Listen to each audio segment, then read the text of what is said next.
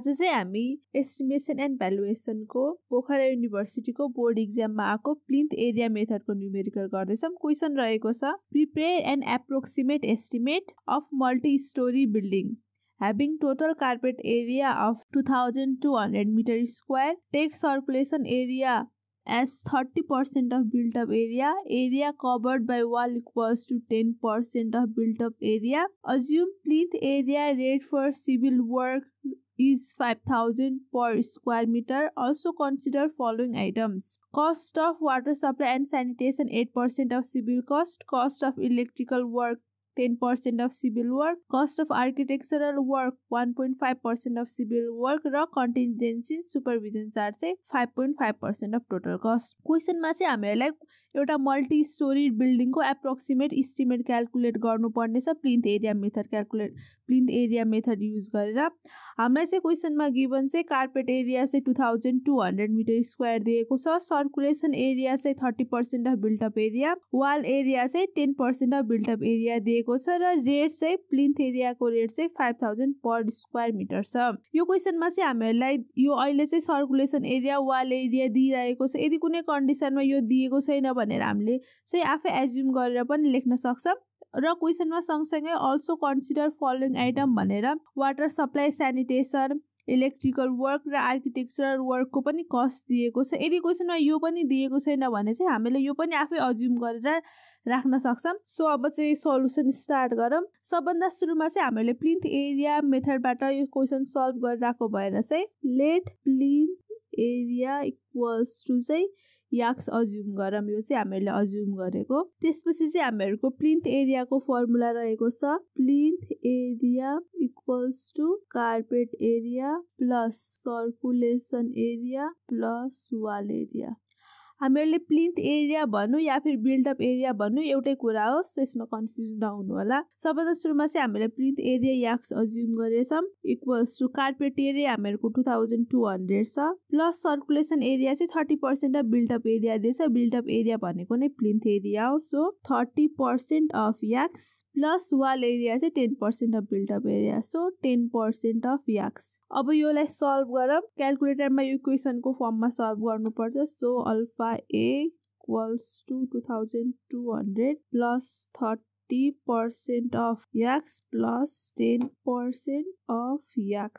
Shift calc गरेर 0 equals to गरेर हामीहरुको answer X equals to 3666.67 metre square आयो। So therefore plinth area equals to 3666.67 metre square आयो। अब यो प्लिन्थ एरिया निकालिसकेपछि चाहिँ हामीहरुले बिल्डिङ कस्ट निकाल्नु पर्छ।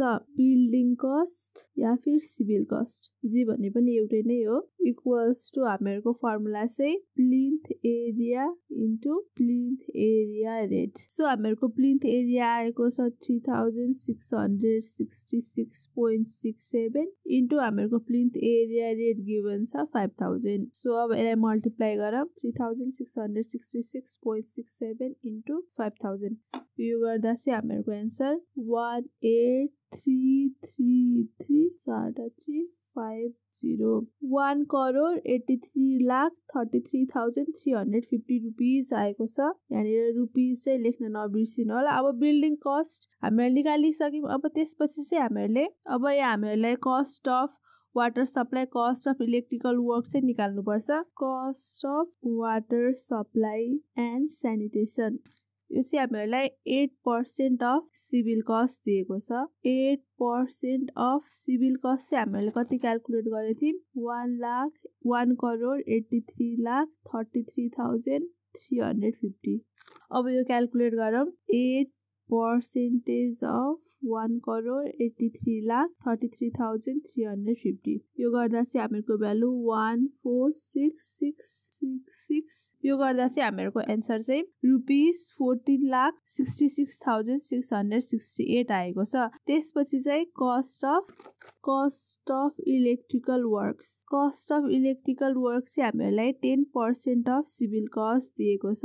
10% अफ 1,83,33,350 18,33,350 यो गर्दा चाहिँ हामीहरुको आन्सर 18,33,335 आएको हामीलाई कस्ट अफ आर्किटेक्चर चाहिँ 1.5% अफ सिभिल कस्ट दिएको छ त्यो चाहिँ हामीहरुको 1.5% अफ 1,83,33,350 हुन्छ यो गर्दा चाहिँ हामीहरुको आन्सर 1.56% अफ 1,83,33,350 यो गर्दा चाहिँ हामीहरुको आन्सर 275,000.25 आएको छ अब यति गरेपछि चाहिँ हामीहरुले सब टोटल निकाल्नु पर्छ सब टोटल इक्वल्स टु चाहिँ civil cost plus cost of water supply plus cost of electrical works plus cost of architectural यो सबैको कस्ट चाहिँ हामीले अगाडि निकालिसकेछौं सो सबैको सम गरौँ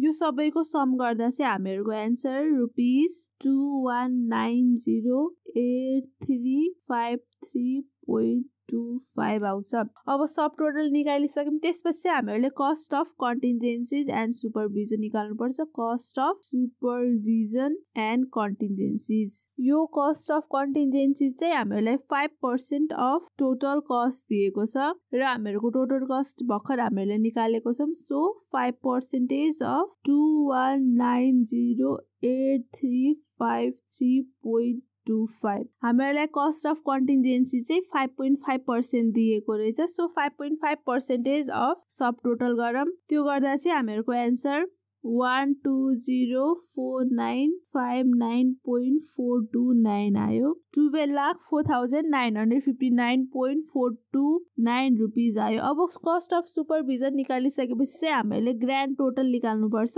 ग्रान्ड टोटल भनेको चाहिँ हामीहरुको यहाँको सब टोटल प्लस सुपरभिजन र कन्टिन्जेन्सीज को चार्ज हो सो यो गर्दाखेरि चाहिँ 21908353.25 प्लस 1204,959.429 यो दुईटाको सम गरौँ प्लस 21908353.25 यो गर्दाखेरि चाहिँ हामीहरुको 23113312.68 जुन भनेको चाहिँ 2,31,13,312.68 आएको छ जुन चाहिँ हामीहरुको प्रिलिमिनरी हामीहरुको एप्रोक्सिमेट एस्टिमेट हो यो प्लिन्थ एरियाबाट चाहिँ हामीहरुको प्रिलिमिनरी एस्टिमेट चाहिँ यति आएको छ सो आजलाई यति नै थ्यांक यू सो केही कन्फ्युजन भयो भने तल कमेन्ट गर्नु होला र हाम्रो च्यानललाई लाइक र सब्स्क्राइब गर्न नबिर्सनु होला थ्यांक यू